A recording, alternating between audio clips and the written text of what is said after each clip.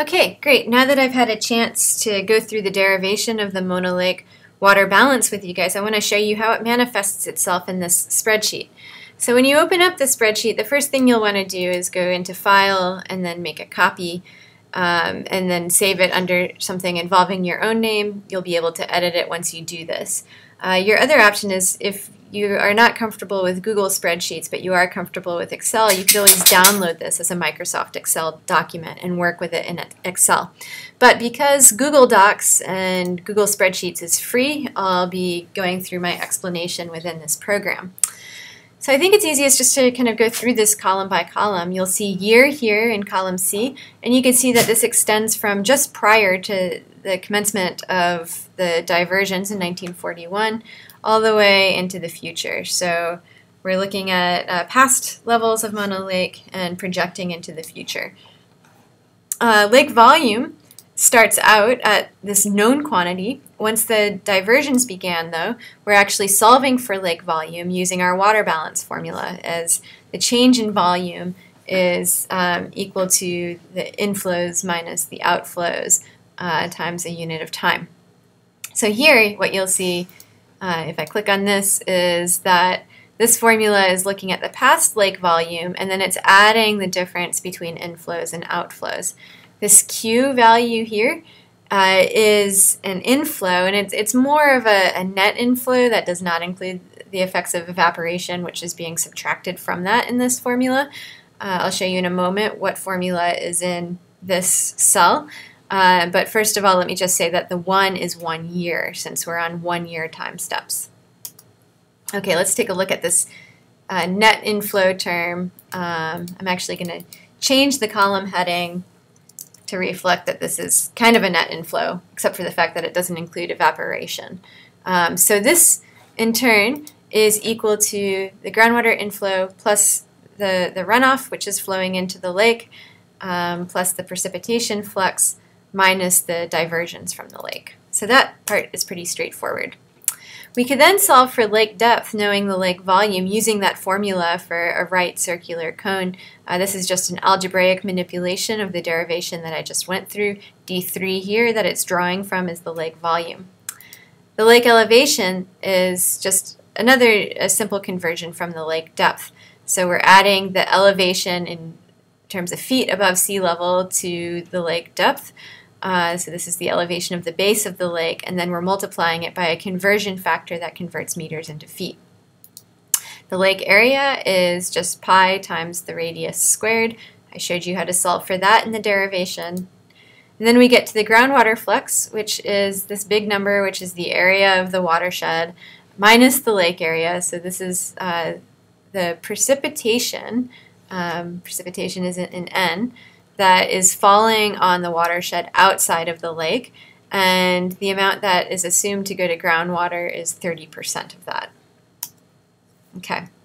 Then we get to runoff, which, as I said before, is the more complicated of the formulas. Again, we have this area of the watershed minus the area of the lake times precipitation, and we take out what goes away to groundwater, NH3, and then we multiply it by this scaling constant, which is essentially the fraction that does not evaporate away.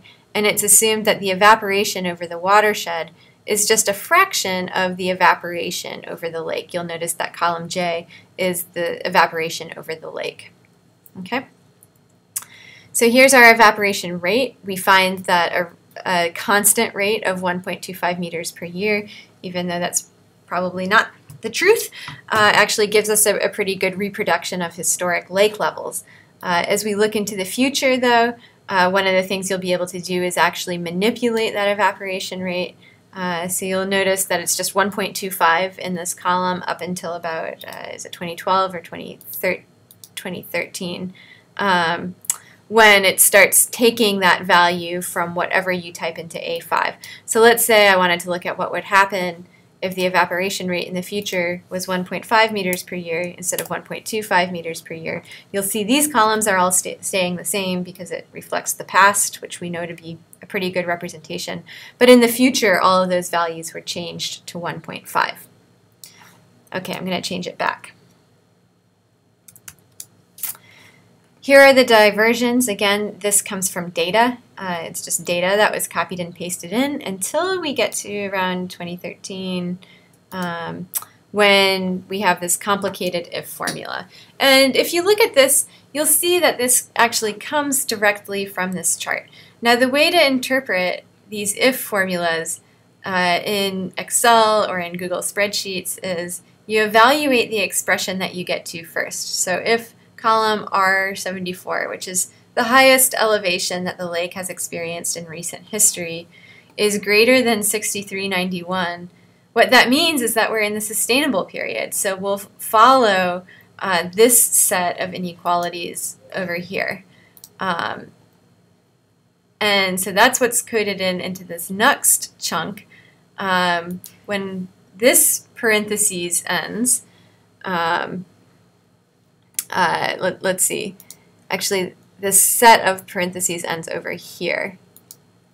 So if we're in the sustainable period, then we evaluate this next thing. We look at lake elevation, which is in column F. If that is greater than 6391, then we go to this next if statement. So now we know that this is true and this is true. If the runoff ends up being higher than a particular value, then we say that the amount of diversions is just equal to the runoff minus the maximum allowable diversion, which I believe we're doing in meters. Oh, here it is. Okay, all needed except for the 1.098 times 10 to the 8th meters cubed required to flush channels and maintain fisheries. So we're taking all of the runoff except for some amount that's needed for ecological flows. Then if this isn't the case, if the runoff isn't higher than this particular value, then we won't take any of it, okay? So if this inequality now is not satisfied, what we'll go to is we'll look and see, well, is the elevation of the lake greater than 6388? That puts us in this middle row here. If it is, then we'll take the maximum allowable diversion, which is 1.233 times 10 to the 7th. If not, there's no diversion. So then we step back up. Okay, so now this inequality is not satisfied. We have not surpassed that 6391 elevation that puts us into the sustainable period. And if that's the case, we'll go and evaluate this set of laws. So one hint in working with Google Spreadsheets is that if you type in something like an if statement, if you just write if, it tells you, it's helpful, it tells you how to evaluate it. So if this logical expression is true, you look at the first thing that comes after the comma. If it's not true, then you look at the second thing. This is just a really complicated formula because you have a lot of if statements nested together in the same place. But you don't need to write this right now, so you could just take that as a given. Okay, so there is not a precipitation gauge station at Mono Lake itself, so we have to take rainfall from a previous station. Again, this is just a column of data, but we have to correct it to a value that is relevant to Mono Lake. And it turns out that if we look at the past data, Mono Lake receives about 37% of the precipitation measured at that nearby station. So we have 0.37 times that value in this column. And this is just a rate in meters per year, so like evaporation, we needed to convert that to a flux. So we multiply that by the lake area, which is in column G. Salinity is not something we've talked about a lot yet, but all this is doing is it's assuming that the salinity is equal to the original salinity, which was 54 grams per liter, times the fraction of the original lake volume that the lake now occupies, okay? Or the fraction of the volume that was in the lake at the time a salinity of 54 was measured, now occupies. Okay, so we've reached the end of going through these columns. I just want to give you a quick introduction to how you might want to create a graph. So let's say we wanted to create a plot of the change, or let's say we wanted to create a plot of lake depth and lake salinity over time. So I'm going to go ahead and select the year column because that's going to be our x-axis, and I'm going to hold down the, I'm on a Mac so I use the command key, but I'm going to hold down the command key and select lake depth, and I'm also going to select salinity. And then you could go to Insert, Chart, and it will give you some suggestions. It thinks maybe you want to look at an area plot. That's not really the case. I want you to look at a line plot, but I'm going to click on Use Column C as labels. And so what that does is it says column C is the x-axis. And so now it's correctly plotting salinity and lake depth as a function of time. And then I'm going to go to customization, and here I'm able to change the title of the chart. So we want something descriptive, so we want to say modeled lake depth and salinity over time. You could always change the position of the legend if you want. I'm pretty happy with where it is now. But for anything you turn in this class, I always want to make sure that you clearly label your axis titles. So the horizontal title is going to be year. And did I miss the vertical title? Let's see. Oh, no. You have to select it. So the left vertical axis title is going to be depth or salinity.